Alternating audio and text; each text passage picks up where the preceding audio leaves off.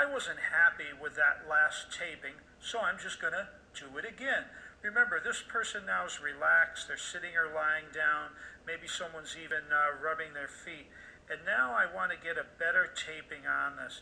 So again, I'm going to get one side of it stuck well down here, close the wound with my fingers, and put the other piece of tape on. See how tight that came together now? Now again, if there's a little blood, or you won't have pus yet, but sometimes you can have blood or plasma coming out, just clean it up. Now I got it good and tight. Now I'm going to go ahead and do another one. This is quite a big wound, and it's deep wound. A banana really shows you what a deep wound is like, because that's if you cut through a lot of layers of your skin. And now pinch it together and close it. Now you can tell the person before you pinch it together to take a deep breath, because sometimes it's going to be a little traumatic to them because you're touching and handling the area that's injured. But usually right now they're in a little bit of shock, and you can get away with something that you wouldn't be able to get away with an hour from now. And then this last area, well, I'm going to pinch it together, but you can see there's a little plasma, a little debris coming out of there. I'm going to clean that up for a minute, and so I got a nice contact. I'm going to dry this finger, arm, or leg a little bit here. Then I'm going to apply my tape to the bottom, get a good pinch together, draw it together, and get that tape down. And I would say that this person here is not even going to have a scar. You can clean the wound a little bit like this. And now remember your backup tape. On a wound like this, I'm going to want to take my tape here and back up these butterfly bandages or this wound closure strip because I want to back up. I don't totally trust him, and that felt a little weak there, so I'm going to put on a double backup. Really get this down. The same thing on this side. You can take a piece of tape, get the size you need, and cover it up this way, just like this. I like to leave the wound open as possible, like I said earlier, so it can breathe. Back that tape up. Now on difficult areas, or where the wound isn't behaving well, I've been known to tape it again on top, put more closure strips on, and more butterfly bandages. Now, some wounds aren't like cuts. They're not as neat and pretty as these. This person won't need any stitches, won't need any staples, and the scar, well, they're not going to have one. But some wounds are a little different. Let me see if I can demonstrate that. It's wonderful if people just cut themselves in the kitchen with a knife, and you can do a job like this, and they'll have no scar, and it all comes back together. But unfortunately, some people, it looks a little more like this. They got ripped pieces of skin. This is more of a cut, what you'll experience. This is more of a wound. So I just want to show you what I do for wounds, using all the same procedures. The first thing with a wound, you have an open area, is again, make sure you get plenty of your anti-infection in here, flooding and flushing the area. But now remember, now we're gluing. And simply what I do is make sure there's no debris in there, check it, put your anti-infection in, and just put the piece back. Okay, just glue it down. Just put the flap of skin. I put people's whole kneecaps back on this way. And if you have a piece that's missing or come off, well, I'm a believer. I always give it a shot. Why not? All we're doing is putting a jigsaw puzzle back together. Put a little glue, your anti-infection glue on here, and try to fit the piece back. I would do it just like that. Okay? Now I've put the pieces and parts. You might have an area, well, it's a mess, and there might be a little bit of a hole. No problem. But I try to stuff every little bit like that back in. I try to use it all. If the skin's going to die, let it die. And then do a little bit of a cleanup job. And look at that. That was looking horrible a few minutes ago, and now it looks like it's almost back together. And then carefully, again, with your wound strips or butterfly bandages, put it all back together. Oh, it might look a little bit about like Frankenstein or Frankenstein Jr., but don't worry about it. Do your best at putting the body back together again. You know, often in the hospital, they would have removed that piece and removed this piece, but I want to put it all back together again. We don't do skin grafts. We let your body bring skin back. You know, I was told with this hand right here that I had 4th degree burns onto the bone, that I'd never have skin again. And in 30 days, I had plenty of skin. So just put the parts back together like this. Let me tell you something. If you would have gone with this wound to the hospital, they probably would have cut this piece off right here and just eliminated it. And you'd end up having a hole in your finger, and then they'd be stitching this area to this area, and it would be too tight where it didn't belong. And this is a hospital job right here. You got a freaking mess. My way is the best way, my friends, and you can do it at home. You can put your body back together.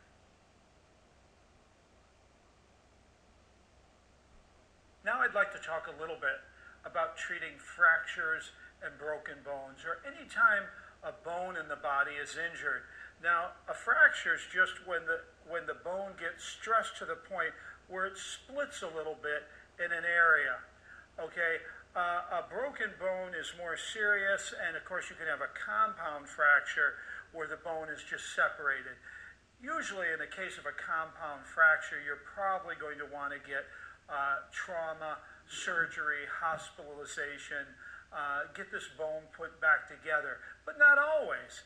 I mean, and still in many primitive areas of the world, they have bone setters who soak your bone and your body in herbs, your leg or your arm or wherever the bone is broken, with herbs like arnica and calendula and the herbs that are in my deep tissue oil and ointment. But generally speaking, in this country, most people seek trauma, medical, emergency help at that point. But many times, or the vast majority of times, an injury, a fractured bone, is only a small fracture, and it is not necessary to go to the hospital for a fractured bone. Often you can tell that you have a fracture because you have a lot of pain and you have a lot of swelling in the area. First, with a fracture or any type of broken bone, you want to start out with ice immediately. Make your ice bag. Again, crush the ice, wet it, get it really cold, and get it right on that area. That's going to relieve the pain right away and keep the swelling in check so it doesn't get totally out of control. But swelling isn't your enemy. Remember, the things that the body does, it's doing to heal and repair you. And that's why it's swelling, because swelling immobilizes the area. Pain keeps you from using the area. So pain and swelling are important parts of the healing process.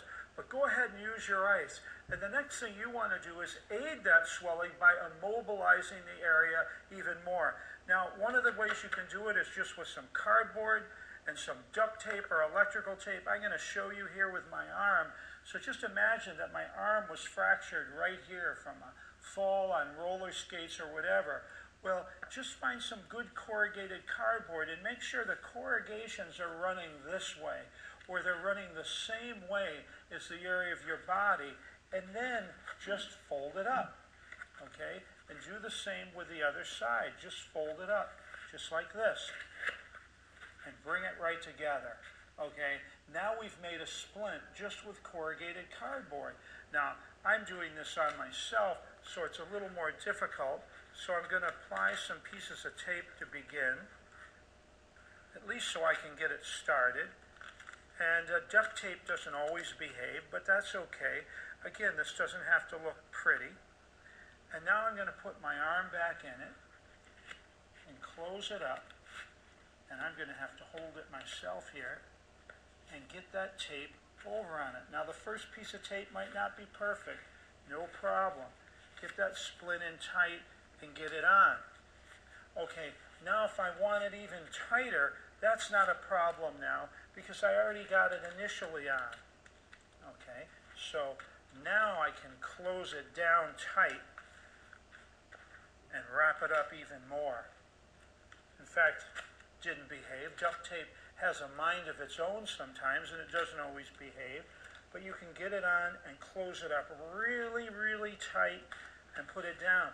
And now you have a splint.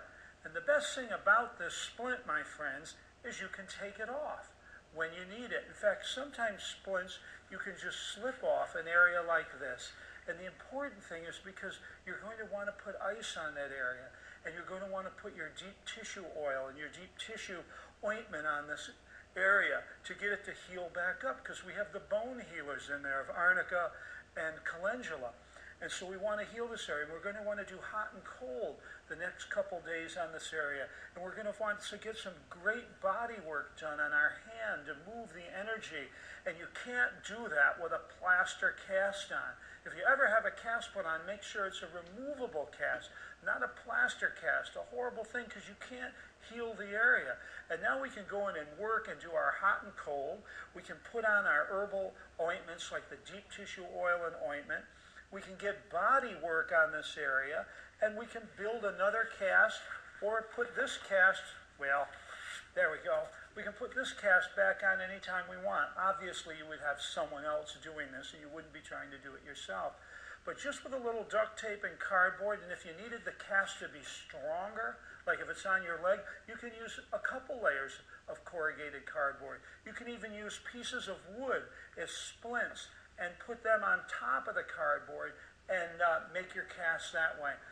But I want to tell you a couple stories here.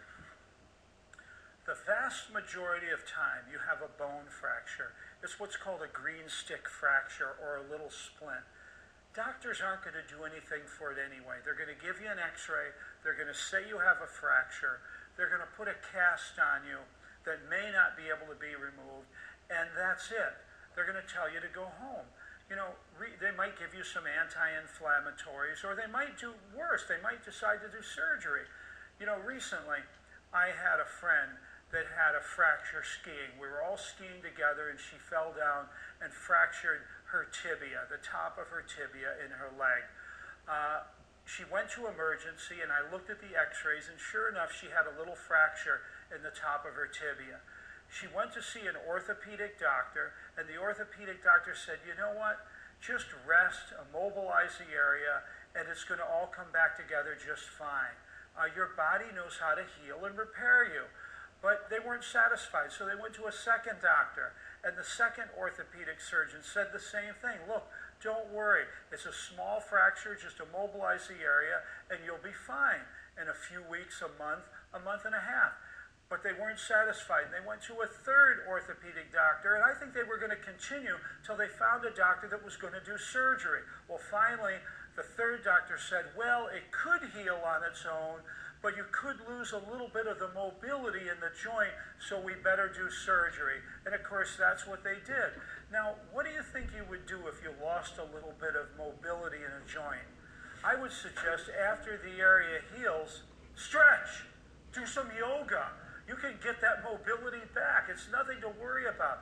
But doctors are famous for making a big deal out of something that isn't. So I've dealt with so many patients that have fractured bones. All you do is use some ice, use your deep tissue, immobilize the area, get back in there with hot and cold after 24 hours, and some body work.